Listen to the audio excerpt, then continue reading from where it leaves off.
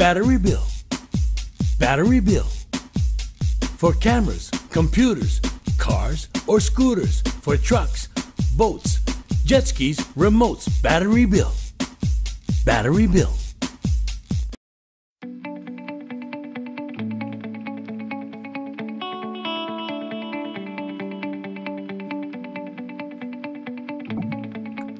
It's ESPN Fan Fridays Talk Story. You know, it's starting to get basketball season started. University of Hawaii men's basketball actually had their first exhibition game last week. And for ESPN Honolulu, our broadcast team is going to look a little different.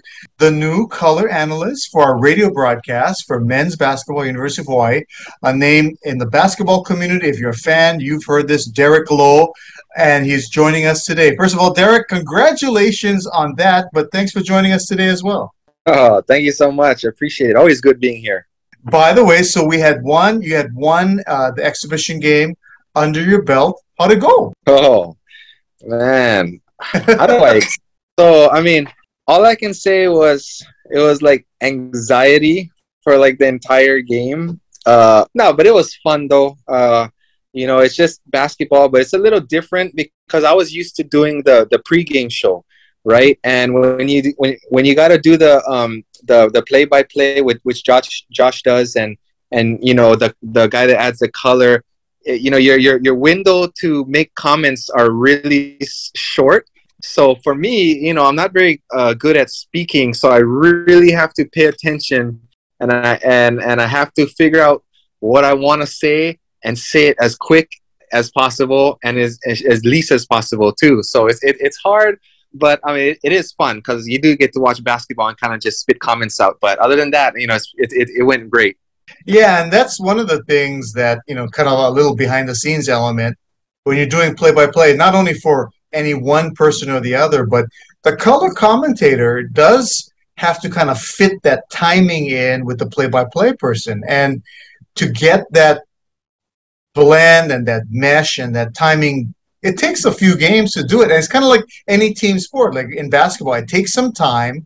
If, you know, for new players to gel, like if you got two new guards coming onto the team, for those two to kind of see how each other does their thing, how to play off of each other, a shortstop and a second baseman to play with each other. So it just takes a little bit of that time to see how each other does. So, you know, you got one game under your belt, but obviously each game goes on. Do you find yourself like watching the game a little differently, like than you normally would? Yeah, for sure. I mean, because, you know, I'm in that position to, you know, give comments or kind of give thoughts or whatever I see, it kind of forces me to, you know, watch a little bit more intently.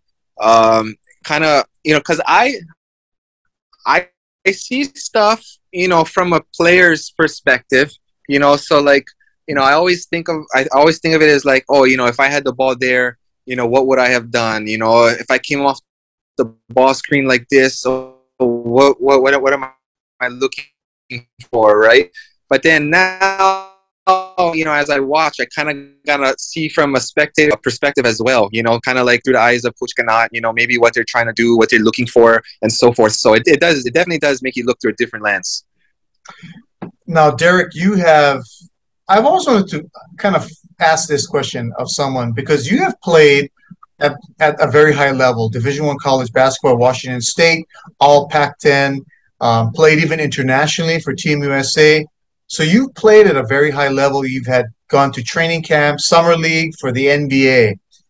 Like, I will look at a game, and having some basketball up until high school, you know, you kind of look at strategically and things of that nature. But you have it at this level way up here. Even if you were just watching it with some buddies, with a beverage in your hand, would you watch and see a game a little bit differently, even on that kind of casual level? Yeah, no, I understand. Like, you know, it's funny because, you know, because you're talking about, right, when you're watching, you're just kind of relaxed mode, right, and you're just watching for the enjoyment of the game. But still, you know, I mean, granted, just because I played basketball, it doesn't mean like I'm an expert. I'm not an expert at watching basketball or anything, but, you know, I see things how I see it. And, you know, but when I do watch basketball leisurely, like, with friends or, on the TV, I do always kind of pick up, like, I find myself like, ah, that was stupid, like, oh man, that was dumb turnover, so like I do kind of, start analyzing it in that way, in a more informal type of way. But yeah, I can't help it. I do kind of see that, whatever I see on the screen, and kind of just go off of that. One of the things that a lot of players, coaches, of course, commentators in the media, they'll say, like, for any sport, like, there are games when you're in the zone, right? Where everything is clicking. Baseball, you see the ball is this big. Basketball, everything is going in. I mean, you are just stroking, and as a player, you can see 360 degrees around your head, it seems like, and everything is moving in slow motion for you, right? I'm sure you had games where you're in the zone. I'm going to go on the devil's advocate side. Did you ever have a game where it just sucked? Like, if everything could go wrong, it did. I mean, things that you never made a mistake like this before, but lo and behold, it's like the 12th game of the season, and all of a sudden I made that, like you said, that stupid pass that you never, any game like that you ever had? Oh, absolutely. More times than you can imagine. Yeah. And like, so, let's see, what's a good game to explain? But I mean, if I could just speak in general, I've had times where, like, you can't buy a basket. Yeah, no matter what. You talked about times where the rim is as the ocean, right? And no matter what you throw up, it just goes in, right? The other times is when the rim feels like it's this small. Okay, and yeah, I've had a lot of games like that. Shooting slumps.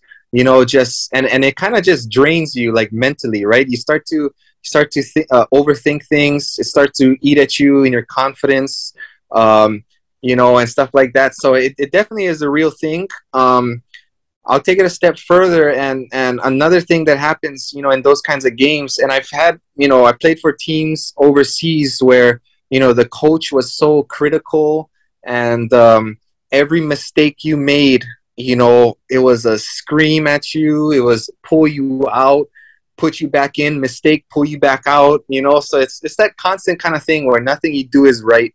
And the way the game is going, right, you start losing, the other team starts making shots, everything's going right for them, everything's going wrong for you, right? And then at the end of the day, because you're the point guard, the coach blames you for the loss, you know what I mean? Because you got a lot of responsibility. So, I definitely, understand what you're talking about, but, I did, in fact, experience a bunch of those games, played it in situations that weren't ideal, but, as a player, you just got to figure things out, and you got to work through situations, because it does make you grow as a player as well. So that's the only good thing about it.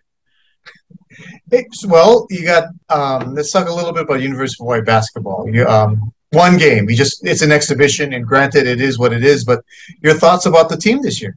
Oh man, just like you said, granted, it was an exhibition game. At times the game, was a little ugly, but that was expected. We were saying that in the beginning, but I was actually telling Josh, this team has good pieces to the puzzle.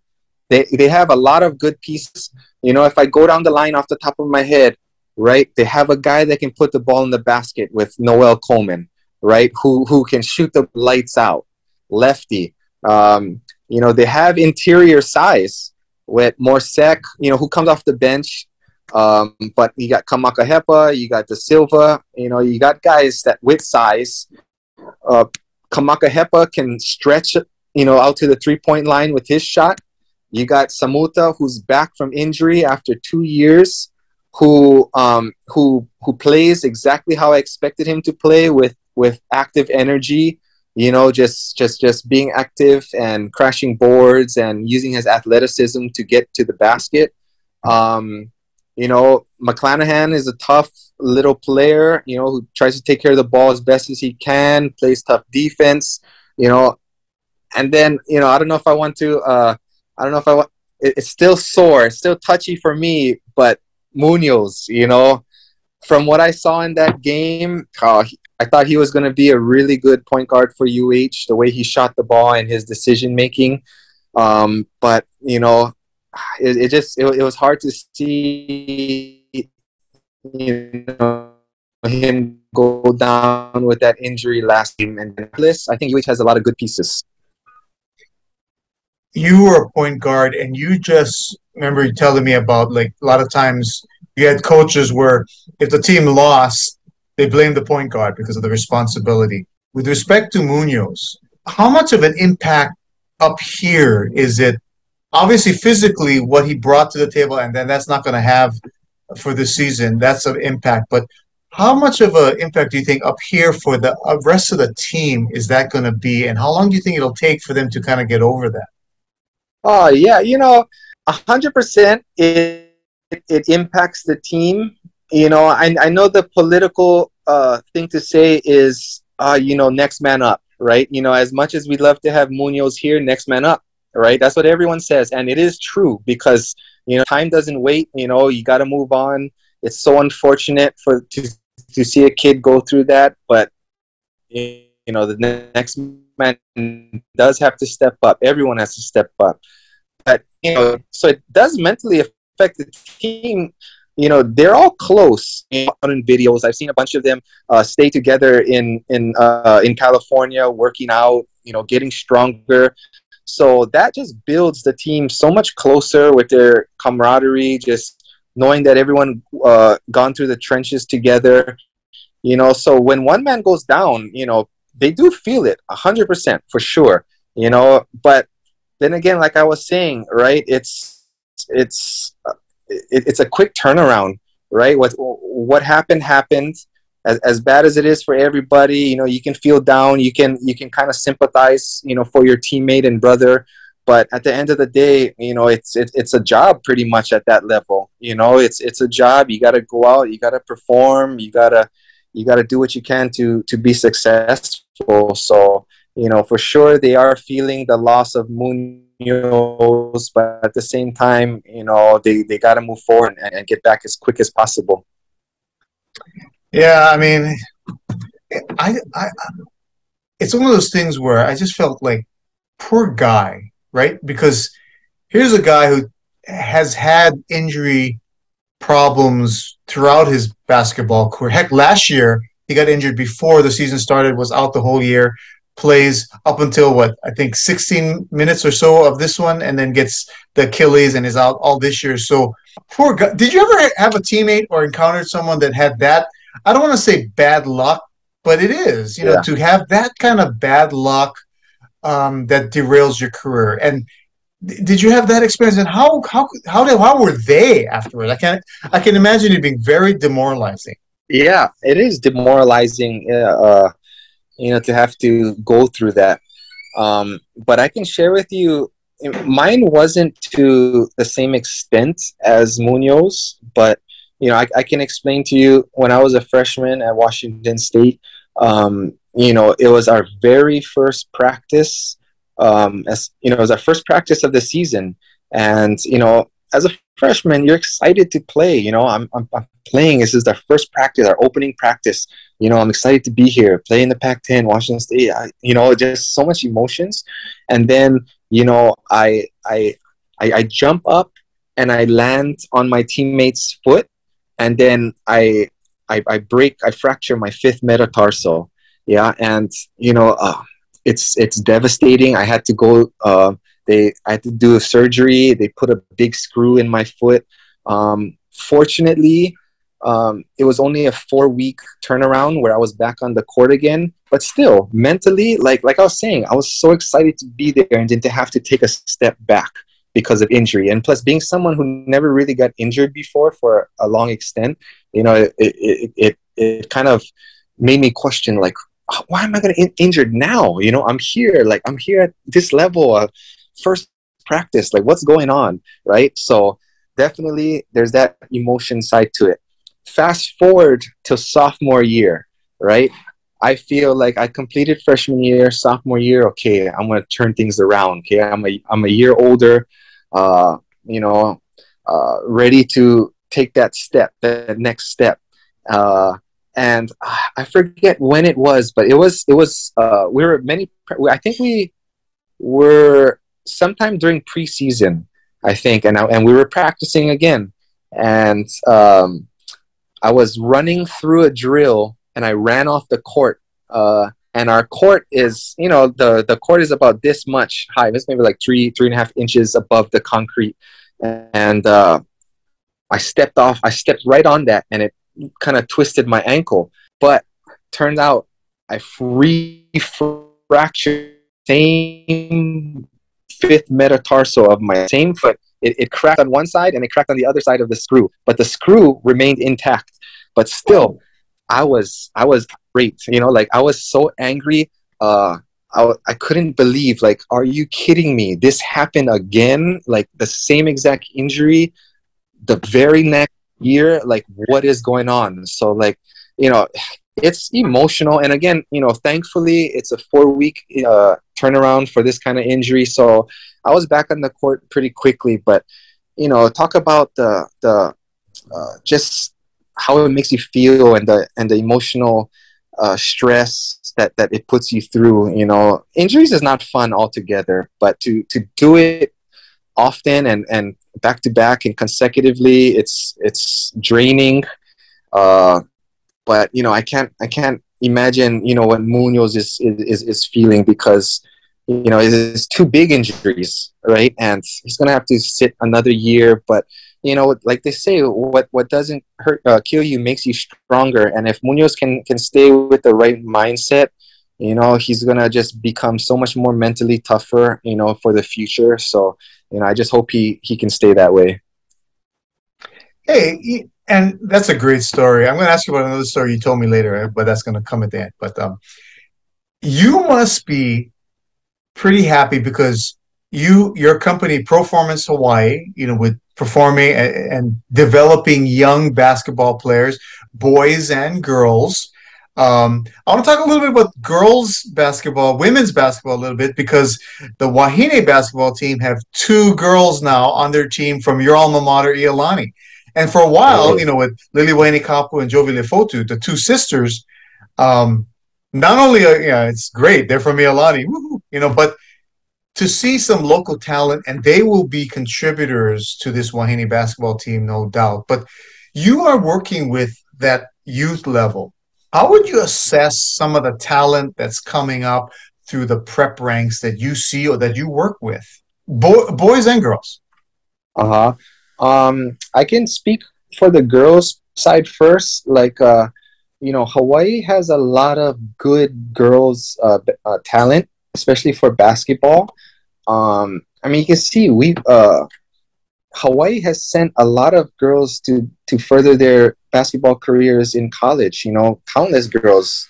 Ever since Coach Agena has been doing it, right? He's sent so many girls to college. And I think he saw the talent that UH had. And, on the flip side, on the boys' side, it's a lot harder, mainly because the gap in talent for boys is much greater, right? You have the size factor, you have the athleticism, you have the speed. And, us being from Hawaii, we're kind of behind the mainland players on all those levels. But for the girls, that gap is much, much smaller, which is why you see so much more girls playing in all levels in college, and the way I look at it, hey, if you can play, if you're from Hawaii, and you can play at any level in college, NAIA, Division III, Division II, Division I, whatever it is, that's a win. I don't like to. I know a lot of people get caught up in the divisions, in the title and status of things, but it's definitely a blessing to be able to go and further your career, play basketball or whatever sport in college, get an education. Because sports is such a small window. I think people forget that.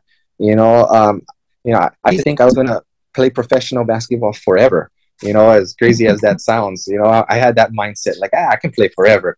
But oh man, like it's like 10. Well, I know some NBA guys, they're a little different. They play for 20 years or whatnot. But, for my situation, 10, 11, 12 years playing professional, boom, it's done, so you still have a lot of life to live. But, you take advantage of it and do it while you can. But like you said, girls and boys, anytime we get a chance to play college, I think it's awesome. And there are a lot of people from Hawaii that have the chance to do that. Now, how old are you now? 36. If the phone rings for a team in overseas, I mean, would you take that call, and would you consider going and playing again, or is that kind of that you passed that moment? Yeah, I'm past that. Like, I mean, I think the mind will tell me yes. Like, oh man, you can still do that. Like, it's no big deal. You can do that easy.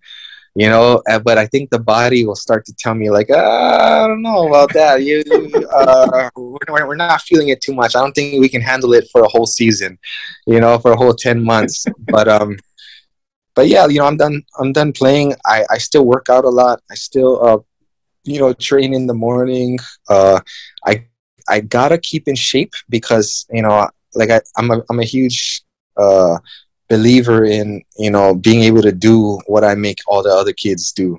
I know there's going to come a point where I won't be able to, when I get much older, but right now, kids are visual learners, and they'll I think they respect it a little bit more if what you're telling them to do, you can do that, at a high level. So I do make sure I can do all that stuff, but yeah, I don't know, I haven't played in a while as far as up and down 5-on-5, but I still try to keep things sharp. Hey, by the way, speaking of playing and going 5-on-5, I mean, you were running the NCAA Summer League the last time it was run pre-pandemic. Any update on that returning possibly? Man, like I know a lot of people, wanted to come back, and we've been trying to. People say, like, they only ran it one time, like, it was better at, when they're doing at Manoa. Like, I agree. Like, Pat Tanibe, I don't know how he did it for so long and at the success that he did. But, when we took it over, we had that first year where it was awesome, and we thought we hit it out the park with our vision. And, but after that, we ran into problems because we wanted to incorporate all the college players, right? And so we have to meet deadlines, and we have to put in application, and we have to put in the specs. We have to fill out like they have to know the specs of the gym, so that they know there's adequate room behind the basket, on the sidelines, all of that stuff come into play, And so when we were trying to secure St. Francis Gym, because it is a ideal location for all the college students to get to. We could have did it at Les Jardins, but none of the college players can get there. It's so hard. You know what I mean? So location is a big factor. When we were trying to get St. Francis for that second year, that's when St. Francis was planning to shut down. And they were figuring out what to do with the gym. Were they going to sell it? Were they going to do something? So no one was able to sign the lease. Unfortunately, Manoa Gym had too much issues. There was no bleachers. It was broken. Water fountain wasn't working. So, it wasn't a good gym to use. And then the following year, COVID. So, just everything kind of just went negative, and was hard to get it started.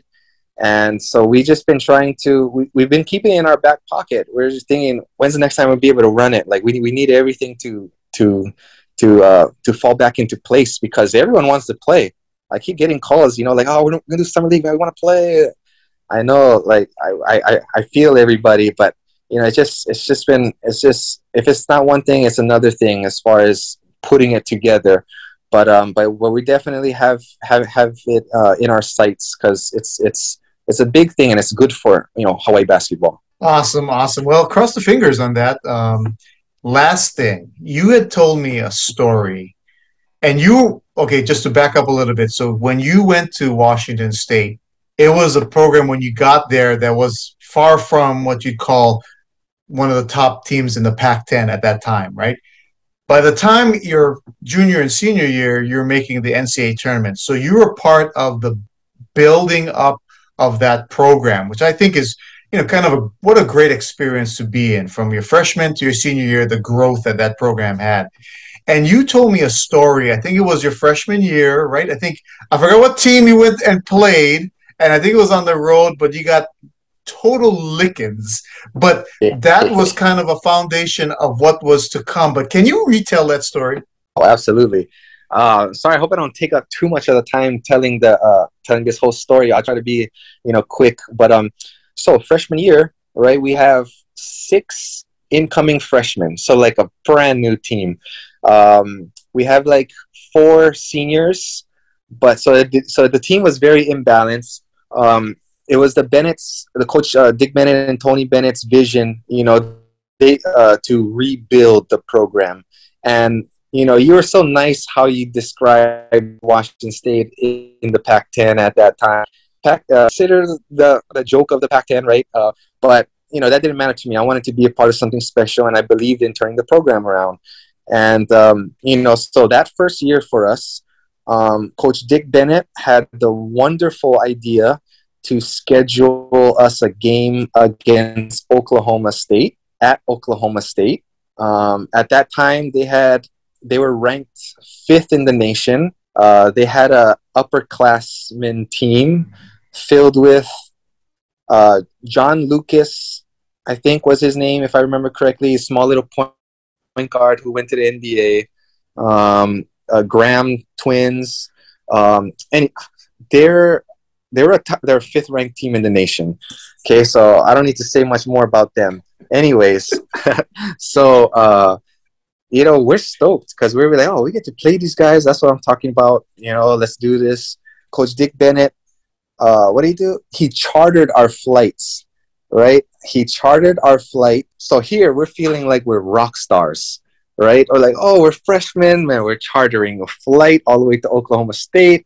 We're going to get to play the 5th ranked team in the nation. Like, we made it. This is Division I basketball. This is what we signed up for, right? And then so we go there. We're feeling good about ourselves. We say, hey, man, we can compete with these guys. We're in the Pac-10, right? And anyways, needless to say, I think now this is where it gets a little fuzzy, or maybe I'm just suppressing the memory, but like I think we scored 12 points at halftime. I think it was like the lowest points scored at halftime, I think, ever. It was embarrassing. At halftime, I think we did score 12 points.